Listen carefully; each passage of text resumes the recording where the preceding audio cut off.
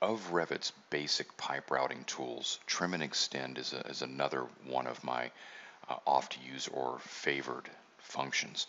And what it does, and you'll find it under the modify ribbon, is you've got two options for single element here or multiple elements. What it does is it looks for a clear path for the center line of this pipe to intersect with this pipe. If I go into a different view here, you can see with this pipe, I can clearly continue this path and intersect with this pipe. This one, however, I can't do that. There is no clear path for the center line of this pipe to continue and intersect with this one. So now if I go into this view and attempt to use trim and extend, and I'll get into single and multiple options here in a moment, but I can select that panel. Here, let me turn it around just a little bit. So you can see we're getting that quarter, but you see I can select that pipe. However, on this one, it won't even let me select it.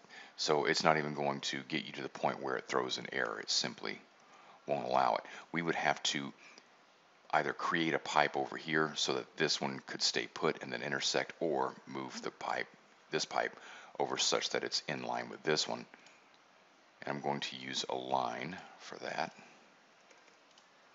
So now I can use these single or multiple options. Now here's the difference between the single and multiple options. With single, it kind of is what you're thinking, but it doesn't stop the routine when you're done with a single connection. It just requires you repeat all steps again. So the steps are, you would select, like you saw me do earlier, a surface of this pipe and then the center line of this one, and then they connect. But then you'd have to go and select another surface and then another center line. Whereas multiple allows you to just select this surface and then connect all pipes down the line. And here's what that looks like. So with single, I can get that panel, but then I have to select another surface like this. Multiple